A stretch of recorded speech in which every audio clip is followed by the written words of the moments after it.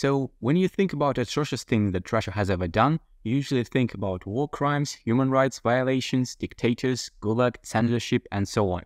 But there is also something that many people are unaware of, which is the atrocities of Russian cuisine. And trust me, there are some nasty things lurking out there.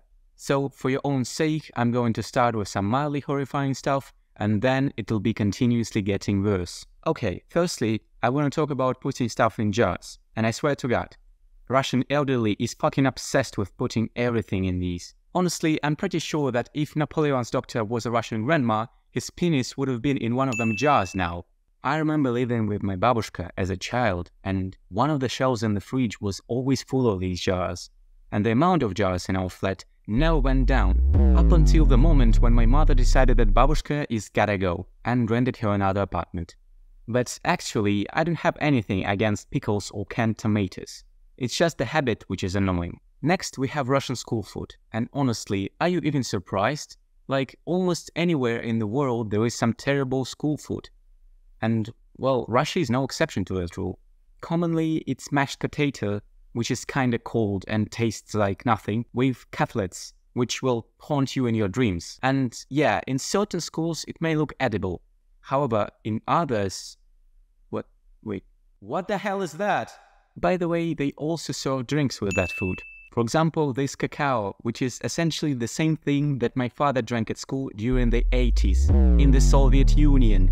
And all these people probably drank the same fucking muddy water as I did. This shitty drink is literally older than Russian state.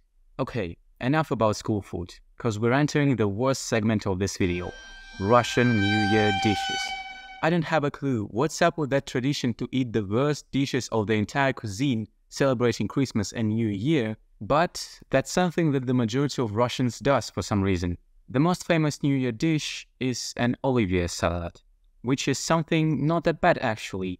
I'd say it's questionably good. Sometimes the amount of mayo they put into it is crazy, but aside from that, it's completely edible. However, for some fucking reason, people often serve these in basins and even buckets?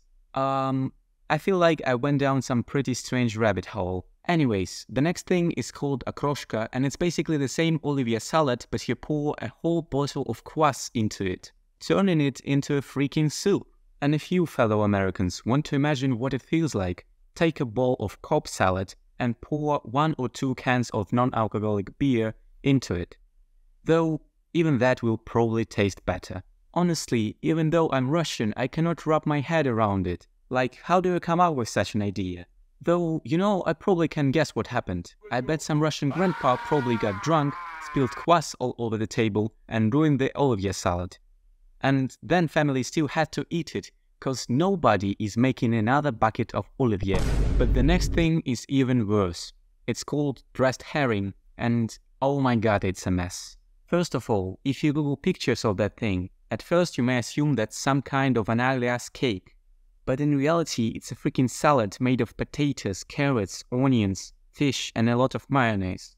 That alone already should be illegal in my opinion. But aside from that, it's also served cold. Dude, it's Russian winter, at least -15 outside.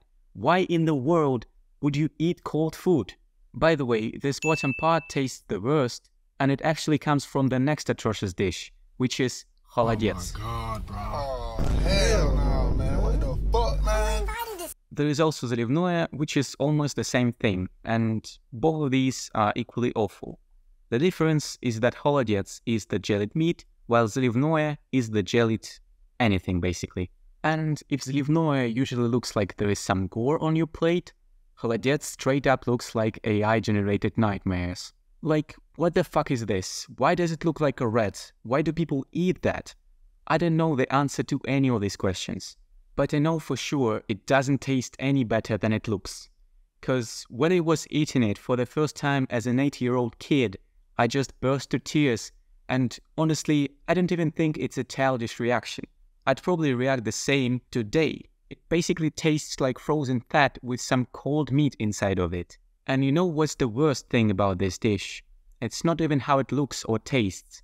It's the fact that both my mother and father told me that they didn't like it growing up, but eventually started enjoying it as adults. and that sounds absolutely terrifying to me. I mean, I'd much rather die right here and right now than live to see the future in which I enjoy this abomination of a dish. So, if you ever see me eating холодец, just shoot me immediately. I grant you permission.